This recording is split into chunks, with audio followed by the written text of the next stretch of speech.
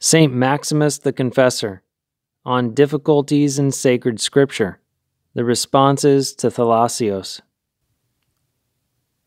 Question 6.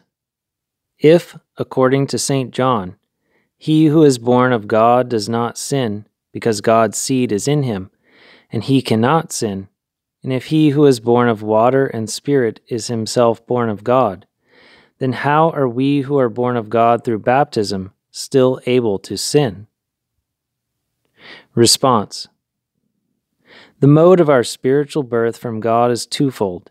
The first bestows on those born in God the entire grace of adoption, which is entirely present in potential. The second ushers in this grace as entirely present in actuality, transforming voluntarily the entire free choice of the one being born so that it conforms to the God who gives birth. The first possesses this grace in potential according to faith alone. The second, in addition to faith, realizes on the level of knowledge the active, most divine likeness of the God who is known in the one who knows him. In those whom the first mode of birth is observed, it happens that, because the disposition of their will has not yet been fully extracted from its passionate fixation on the flesh, and because they have not been completely imbued by the Spirit with active participation in the divine mysteries that have taken place, it happens, I say, that their inclination to sin is never very far away, for the simple reason that they continue to will it.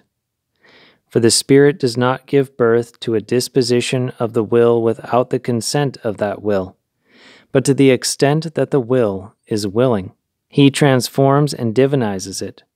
Whoever has shared in this divinization through experience and knowledge is incapable of reverting from what he, once and for all, truly and precisely became cognizant of in actual deed, to something else besides this, which merely pretends to be the same thing. No more than an eye, once it has seen the sun, could ever mistake it for the moon or any of the other stars in the heavens. In those, on the other hand, undergoing the second mode of birth, the Holy Spirit takes the whole of their free choice and transposes it completely from earth to heaven, and through true knowledge realized in actual deed, refashions the intellect with the blessed beams of light of God the Father, so that it is deemed another God, experiencing, through a permanent state obtained by grace, that which God does not experience, but simply is according to his essence. In them, their free choice clearly becomes sinless in conformity with their state of virtue and knowledge, since they are unable to negate what they have become cognizant of through actual experience.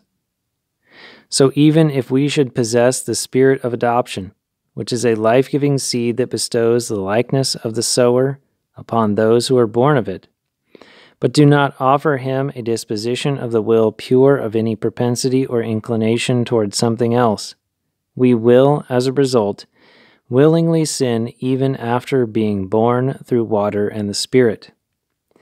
But if, to the contrary, we were to prepare the disposition of our will to receive cognitively the operations of the water and the Spirit, then through our ascetic practice, the mystical water would cleanse our conscience, and the life-creating Spirit would actualize in us the unchanging perfection of the good through knowledge acquired in experience.